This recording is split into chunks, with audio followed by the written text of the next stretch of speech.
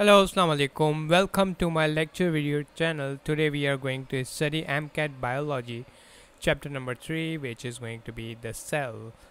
You are studying about cells since childhood, so I'm not going to define it in detail. As we all know, it is a basic unit of life. So, who actually discovered this cell? I have to remind this to you that Robert Hooke discovered the cell and Robert Brown discovered the nucleus present inside the cell. Schleiden and Schwann further discovered the membrane-bounded organelles, which are the small mechanical or useful. We can say if we take an example of our body, this is our body, and inside the body we have organs. Likewise, a single cell is very functional, that it acts as a body, and inside it we have many organs known as organelles. And the fluid inside the cell, which we call cytoplasm, was also discovered by Schleiden and Schwann. A baby boy contained 2 trillion cells and an adult have 60 trillion cells in its body, and it can be useful for MCQs. Schleiden and Schwann proposed the cell theory, in which they added 2 points, while the third point is being added by Rudolf Virchow. And the cell theory states that point number 1, all organisms are composed of one or more cells. Any living organism which you see on the planet is composed of cells. It can be one cell, it can be more than one. Point number 2, the cell is the structural and functional unit of life. It is a structural. It means if we talk about structure, then structure is also formed by the cell, and if we talk about the function, then the function is also formed by cells. Point number 3, which was added by Rudolf Virchow, who added that it can only arise from pre-existing cells, and it is not a de novo structure, which means it cannot arise from non-cellular material. De novo are the structures which can arise from it's not they are not materials. Actually, it's a concept. It's a concept that living things can arise from non-living material. But Rudolf Virchow over here is trying to explain us that pre-existing cells can only be formed by living organisms. They cannot be formed by non-living material. Microscope.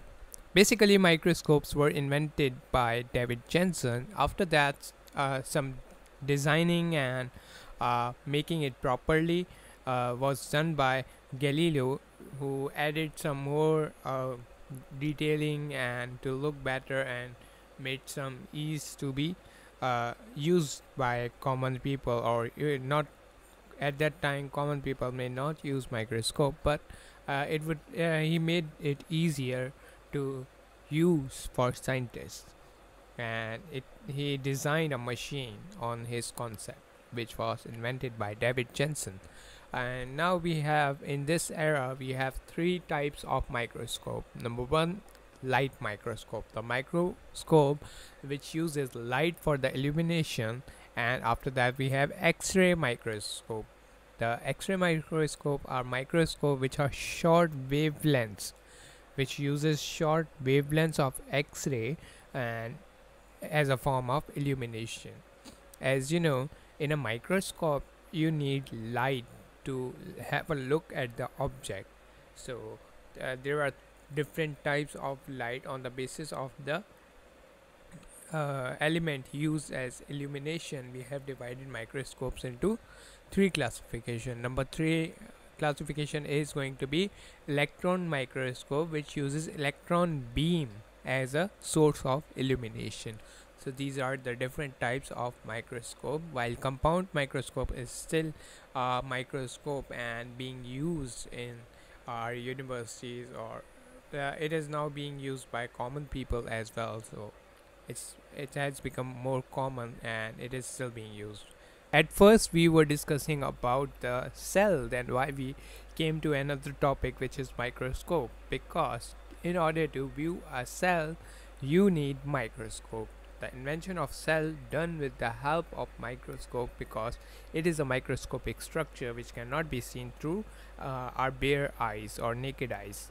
Okay, now we have another two important things, which are resolution and magnification. Magnification is the increasing size of object in image. So if someone asks you that what is the function of microscope, microscope enhances or increases or magnifies the object. Let's talk about resolution. Resolution is the minimum resolved distance between two particles inside the image, the final image. It's kind of complicated, but just bear with it. Now let's get back to the cell. We have two types of cell: prokaryotes and eukaryotes. Eukaryotes are those organisms having a true nucleus. The true nucleus, which means that it has an other small body inside a bigger body. Got it? In their cells. And they also contain chromosomes and a variety of membrane bounded organelles like mitochondria, Golgi apparatus, lysosomes, plastids. What are organelles? As I told you, a body, a human body. Take an example of a human body, and inside a human body we have organs. Similarly, cell is a body, and inside a cell we have small organs which are known as organelles, and they are named as mitochondria, responsible for producing ATP, Golgi apparatus responsible for producing protein, lysosome responsible to we can say microorganism. It kills microorganism inside the cell. And plastids, I don't remember, but they are also an organelle, which gives maybe green pigmentation. So these are some of the examples of the organelles of cell. And if we talk about prokaryotes, and then the basic difference between prokaryotes and eukaryotes is that prokaryotes do not contain nucleus. And then we have what do we have in the nucleus? In the nucleus we have the genetic material, which is DNA. So where we are going, which is DNA and chromosomes. So where we are going to have the DNA and chromosomes in the prokaryotes. So in the prokaryotes, their nucleic material is usually coiled and concentrated in a region of the cell known as nucleoid. So if we talk about, explain it a bit more, have a look at that we have cytoplasm, and cytoplasm have a portion where we have the coiled and concentrated region, and this region contains the nucleic material, which is DNA and RNA, and this portion is going to be named as nucleoid instead of nucleus, because nucleus is membrane bounded and nucleoid is not membrane bounded. It's just the portion where it stays. For example, a room. So room is not a membrane bounded. Okay. Moreover, genetic material never associated with histone protein, and hence no true chromosomes. We don't have any true chromosomes inside the prokaryotic cells, because as we know, the DNA and genetic material is formed by a protein commonly known as histone. A nuclear material of prokaryote is not made up of histone, so we consider it as not a true chromosome. So it do not have true nucleus. It also don't have a true chromosomes.